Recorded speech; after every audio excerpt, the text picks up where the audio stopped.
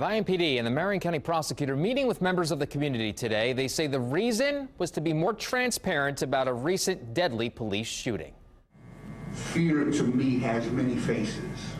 Members of the community grilling IMPD during a meeting today. Is that something that you are looking at to increase the training? The Greater Indianapolis Progress Committee is the group behind today's meeting. The Greater Indianapolis Progress Committee is a not-for-profit organization that was founded 52 years ago to run initiatives and to help the mayor's administration in the city. We are an organization of all different people, backgrounds, races, cultural organizations, who come together once a month to discuss issues of importance in the city. Today's focus: last week's deadly police action shooting.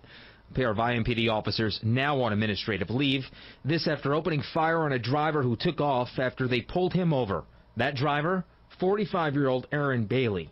A gun was never discovered in Bailey's car.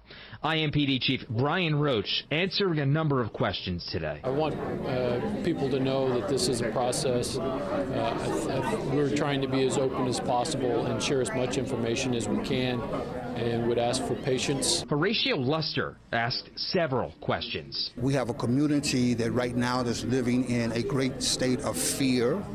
We also have police officers that are fearful for their lives also.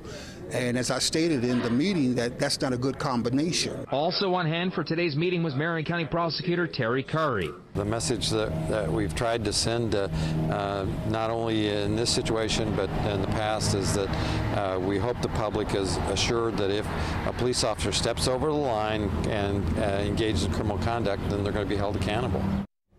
Curry also pointing to the numbers tonight. He says since he took office 6 years ago, he has prosecuted 64 criminal cases against police officers. 42 have resulted in convictions.